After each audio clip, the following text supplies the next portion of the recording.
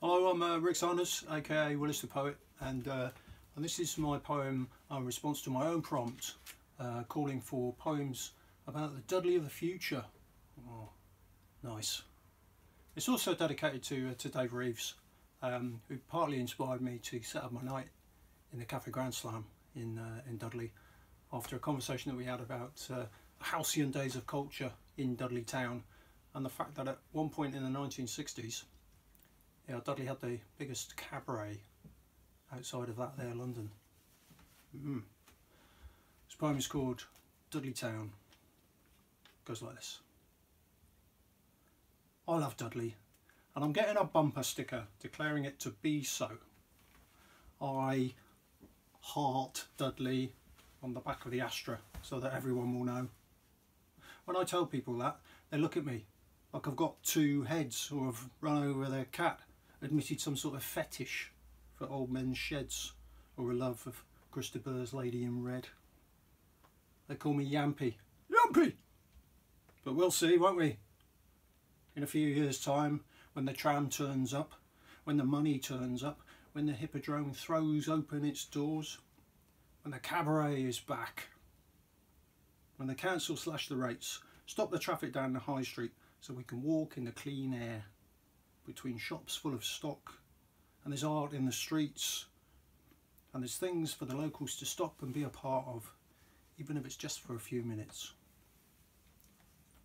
It was that flamingo that paved the way that day in lockdown, when it escaped to enjoy the town with no cars to run it down, and even though its flight of fancy was short-lived, it lifted black country hearts, and we all thought of the parts we would play when the day came when we too could roam free on the streets of Dudley.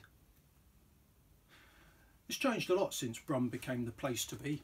Old school Dudleyites, like troglodytes, don't like it, but they can lump it because it was sorely needed. The new monorail into the city, the new houses on the brownfield Merry Hill, canals that take the freight again. Now diesel's been banned and lorries are a thing of the past. Cycle paths have replaced main roads.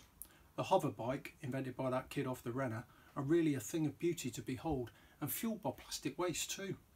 Well, who'd have thought it? The zoo's gone, of course. The wind farm was the only way to make the most of the topography, and they look majestic up there next to the castle, a sort of history slash future mashup.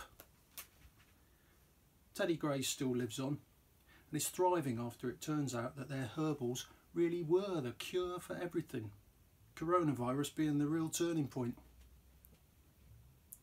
The new money brought back the bands. JB's opened up again, and even though they said it couldn't be done, Noel and Liam buried their differences just for the chance to play on hallowed ground.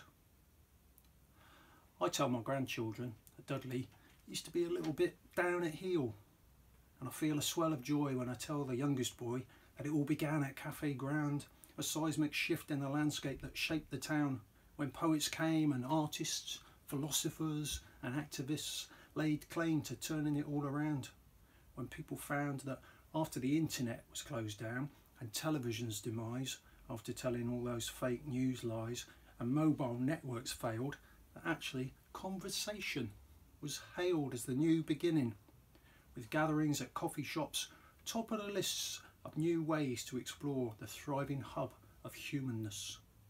And what's more, get a different perspective on things, where truth rings out across a crowded room as the broom swept out the old and welcomed in the new.